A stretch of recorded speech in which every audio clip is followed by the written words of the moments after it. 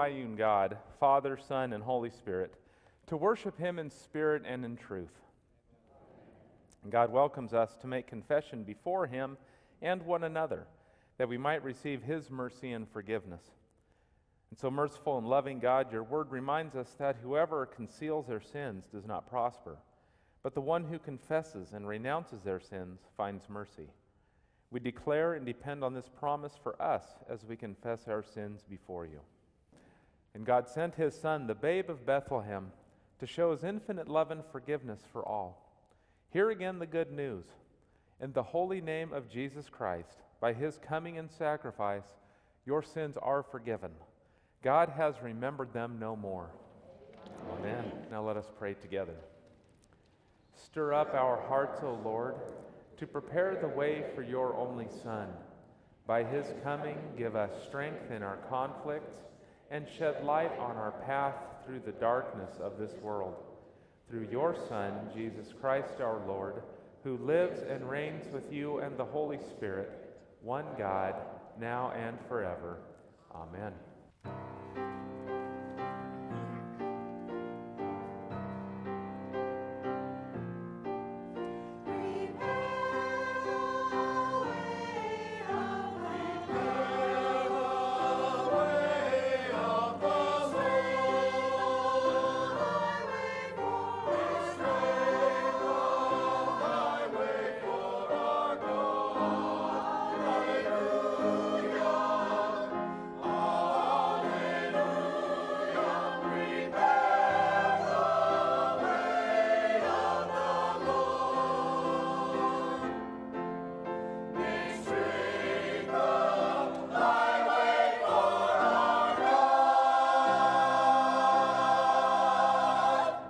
The first reading is from Isaiah, the 40th chapter, beginning at verse 1, found on page 718 in the Pew Bible.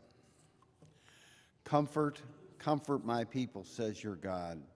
Speak tenderly to Jerusalem and proclaim to her that her hard service has been completed, that her sin has been paid for, that she has received from the Lord's hand double for all her sins. A voice of one calling in the wilderness, prepare the way for the Lord. Make straight in the desert a highway for our God. Every valley shall be raised up, every mountain and hill made low. The rough ground shall become level, the rugged places a plain. And the glory of the Lord will be revealed, and all people will see it together. For the mouth of the Lord has spoken. A voice says, cry out. And I said, what shall I cry? All people are like grass, and all their faithfulness, is like the flowers in the field. The grass withers and the flowers fall, because the breath of the Lord blows on them. Surely the people are grass, the grass withers and the flowers fall, but the word of our God endures forever. You who make good news for Zion, go up on a high mountain. You who bring good news for Jerusalem, lift up your voice with a shout. Lift it up. Do not be afraid. Say to the towns of Judah, here is your God. See, the sovereign Lord comes with power, and he rules with a mighty arm. See, his reward is with him, and his recompense accompanies him. He tends his flock like a shepherd. He gathers the lambs in his arms and carries them close to his heart. He gently leads those that have young. Reading from today's gospel in Mark chapter 1, beginning at the first verse. The beginning of the good news about Jesus the Messiah, the Son of God, as it is written in Isaiah the prophet. I will send my messenger ahead of you who will prepare your way. A voice of one calling in the wilderness, prepare the way for the Lord, make straight paths for him. And so John the Baptist appeared in the wilderness, preaching a baptism of repentance for the forgiveness of sins. The whole Judean countryside and all the people of Jerusalem went out to him. Confessing their sins, they were baptized by him in the river Jordan. John wore clothing made of camel's hair with a leather belt around his waist, and he ate locusts and wild honey. And this was his message. After me comes the one more powerful than I, the straps of whose sandals I am not worthy to stoop down and untie. I baptize with water, but he will baptize you with the Holy Spirit. This is the gospel of the Lord. Praise to you, Lord Jesus Christ. Let's pray. Lord Christ, it is a blessing, a gift to be here, truly, to take life and breath this day from you. Thank you for your mercies that are new each and every morning. Thank you for the words that are before us, the words you have for us this day. We ask that you would remove any hindrances, any walls, any blocks that would keep us from hearing from you this morning. May then the words of my mouth and the meditations of our hearts be acceptable and pleasing to you, Lord, our rock and our Redeemer. Amen.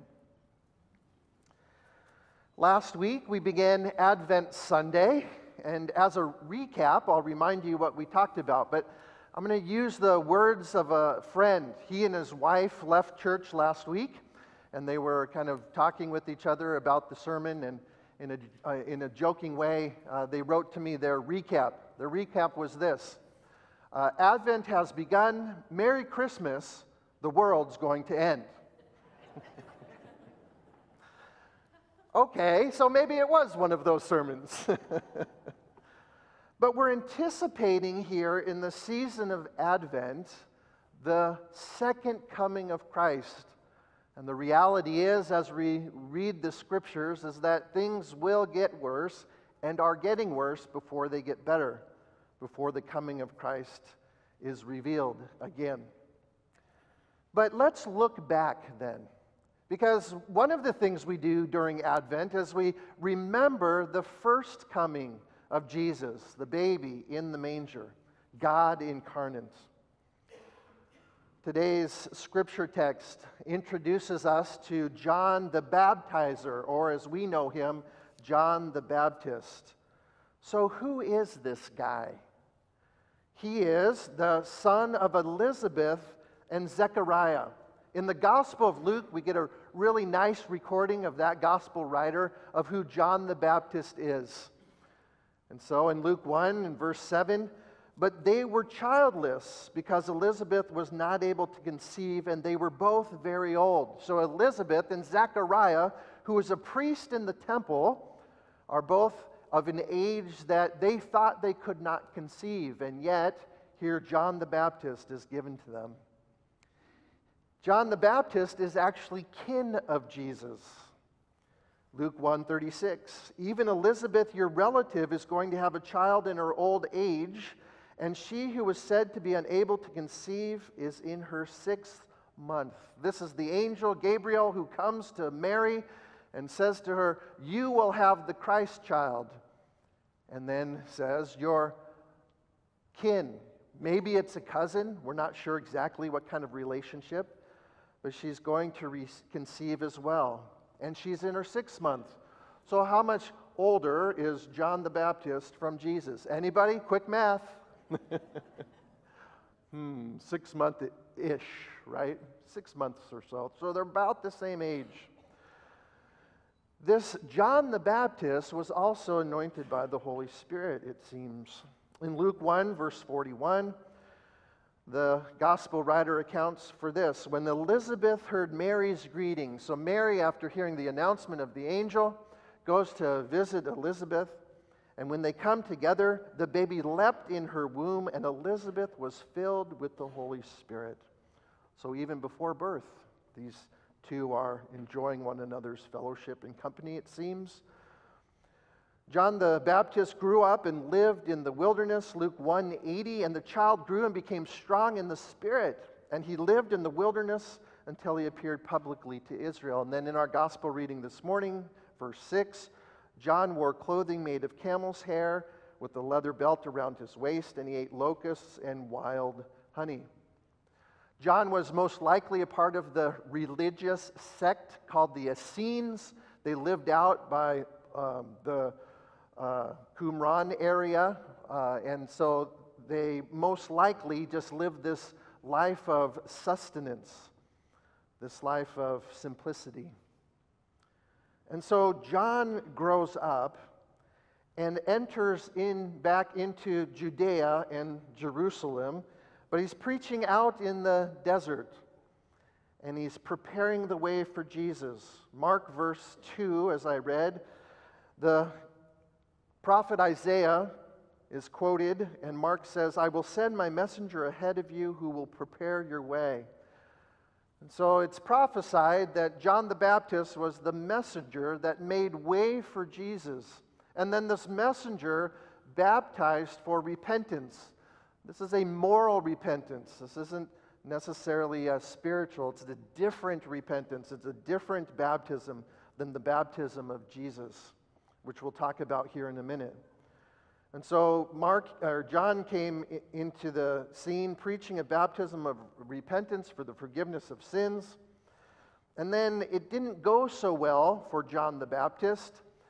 John the Baptist went to Herod, who was in the north, in the Galilee region, and told Herod that he was committing a sin by marrying Herodias, his brother's bride.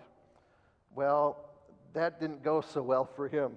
And as recorded later in the Gospel of Mark, chapter 6, for John had been saying to Herod, "It is not lawful for you to have your brother's wife." So Herodias, the one who's the wife of both now, Herod and his brother, she nursed a grudge against John and wanted to kill him.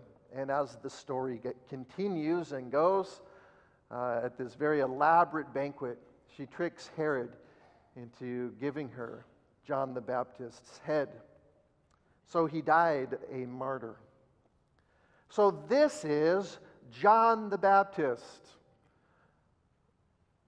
That's all well and good.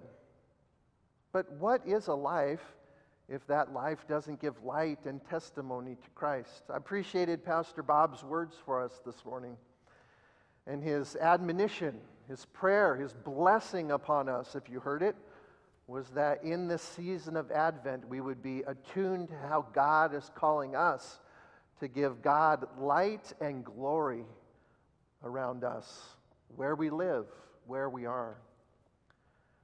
You see, that's what the message of John the Baptist is really about. He's giving light and glory to Jesus Christ as he prepares the way, as he gives this message. And what is that message? Well, it's found in verses 7 and 8 in our gospel. And this was his message. You know, sometimes in the Gospels, they're very clear. We don't have to go digging. We don't have to find deeper meaning.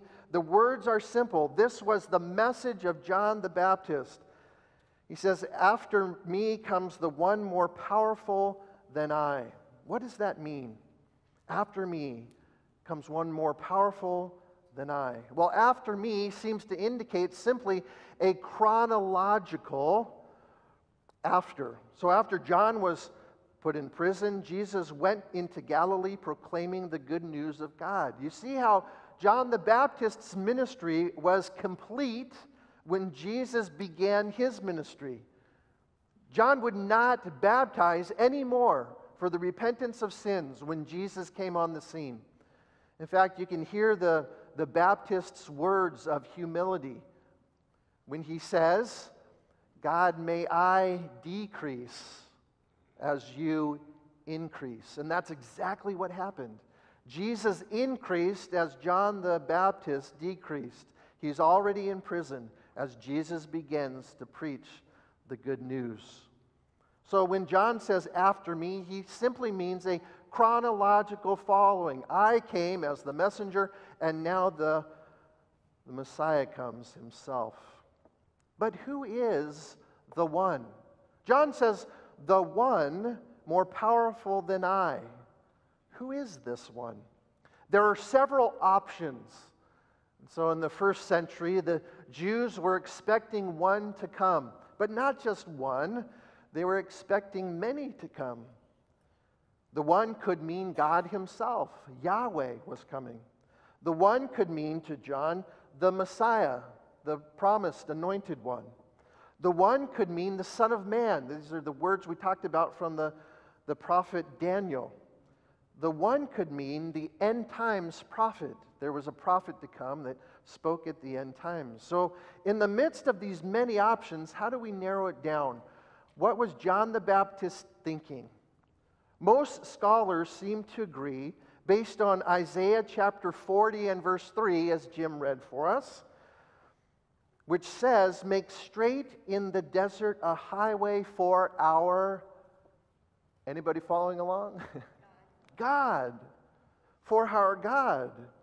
It seems that John the Baptist was expecting God himself to come. Are we surprised? We ought not be surprised. Because after all, who was it in that manger? Who was that baby? Jesus. That was God incarnate. That means made flesh. God himself did come in the person of Jesus Christ. Now, many today would deny that the one who is Jesus is God. But that only gives them two other options, really. As Pastor Corey has quoted C.S. Lewis, we don't have the option of saying he's a great teacher or he was a fine moral person. No, if he's not the Savior, if he's not God, if that child in the manger is not the incarnate God made flesh, then Jesus has to be a total lunatic or an outright liar. And so which is it? He's Lord. Not liar, not lunatic, but the Lord himself, God, Yahweh, is in that manger. And so John the Baptist's message becomes, God has come to live among us. As you think about this Advent and your opportunity to bring light and glory to this God who has come, think about this question. How do I live my life in such a way as though God himself has come? Think about that for a minute. Just let's pause for just a minute and think about this question. As I enter into this Advent season, how do I live as though God himself has come? Does it make a difference to you that this baby in the manger is not just a cute, cuddly human person, although he was probably that, but he is also the God of the universe, the creator of all things, the author and perfecter of our faith, Jesus Christ. John the Baptist's message began with, God has come. Number two, John the Baptist's message continued, verse 7. After me comes the one more powerful than I, the straps of whose sandals I'm not worthy to stoop down and untie. This is a second part of John's message, and it is simply a message of humility. References in the Old Testament are common when it comes to master and slave. They practiced slavery. We can't get away from that reality, and even in the time of Jesus. And so this references the common slave-master relationship. In the Midrash, that's an early rabbinic interpretation of Scripture, the writings of those Jewish leaders or rabbis said that a Hebrew was never required as a slave to untie sandals and wash feet. If you weren't a Hebrew, then you were required to wash feet and untie the sandals of your master. And why would that even be a thing, we think? Well, they wore sandals and they walked in dirt. 1 and 1 equals dirty feet. And so when a master came home after traveling many miles or even walking through the city in the shops and stores, his feet or her feet would be dirty, and so the slave would bend down, untie the sandals, take off the sandals, and wash the feet.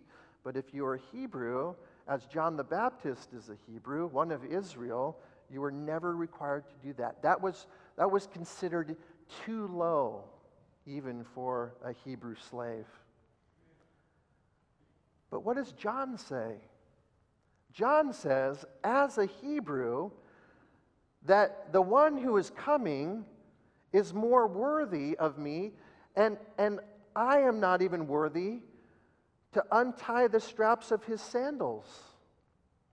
That's quite a humble statement from John the Baptist, isn't it?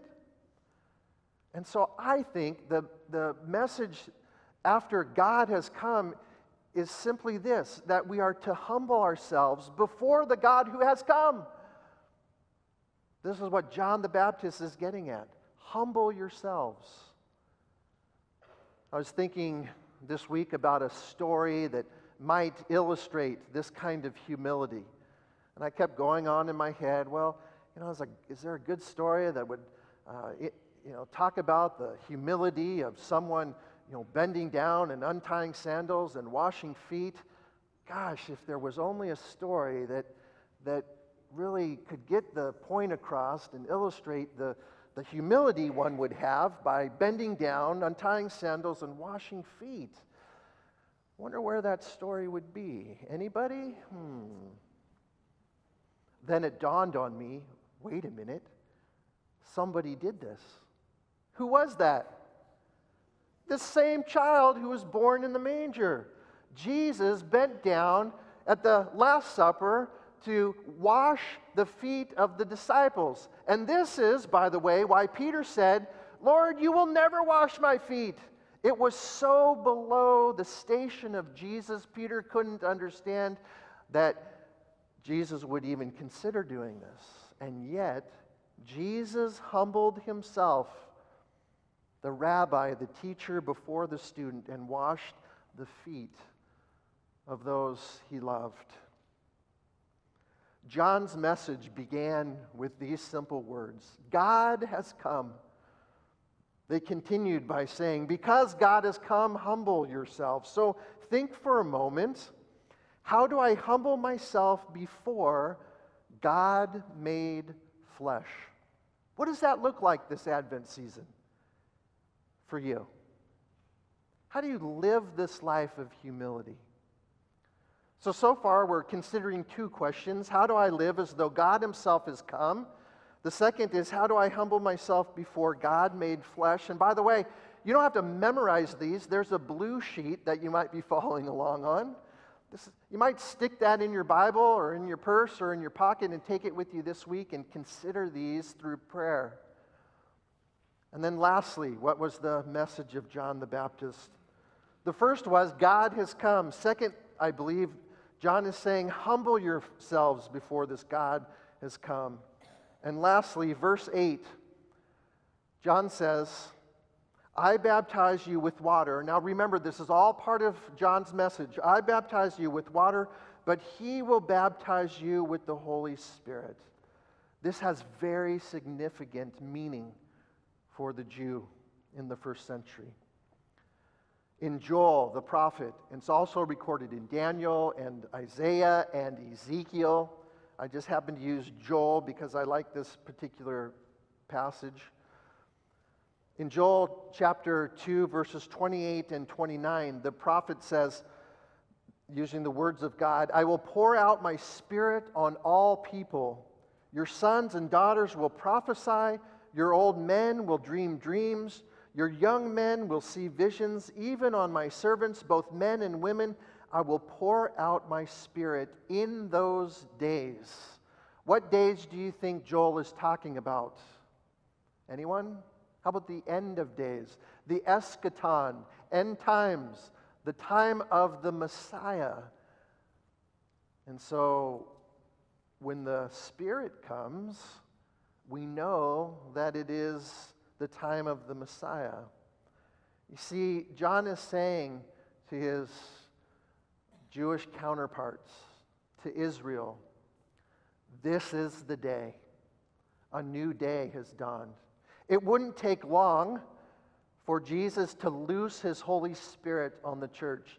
as recorded in Acts chapter 2, the day of Pentecost. In fact, as Jim read for us this morning in 2 Peter, Peter encourages a right relationship with God because this new day has come. So then, dear friends, since you are looking forward to this, make every effort to be found spotless, blameless, and at peace with Him, with God, with Christ our Lord. And so, in conclusion then this morning, as we remember the first coming of Jesus and the message of John the Baptist, we take that message and make it our own. We begin to proclaim that God has come. We begin to humble ourselves before the Messiah. And we recognize that we live in a most beautiful time, the end times, because this new day has dawned. And so consider these questions. How do I live as though God Himself has come? How do I humble myself before God made flesh? And lastly, how do I grow to be spotless, blameless, and at peace with God? This is the work of Advent. Amen. Father, we thank you again for the gift of your Son, the promise that he will return for us, and for the certainty that we will know the inexplicable joy of eternal life with you. Amen and amen. We entrust our prayers to you, Lord Christ, for the prayer of a righteous person is powerful and effective. As Jesus taught, this then is how you should pray. With one heart and voice we pray. Our Father, who art in heaven, hallowed be thy name. Thy kingdom come, thy will be done, on earth as it is in heaven. Give us this day our daily bread, and forgive us our trespasses, as we forgive those who trespass against us. And lead us not into temptation, but deliver us from evil. For thine is the kingdom, and the power, and the glory, forever and ever. Amen.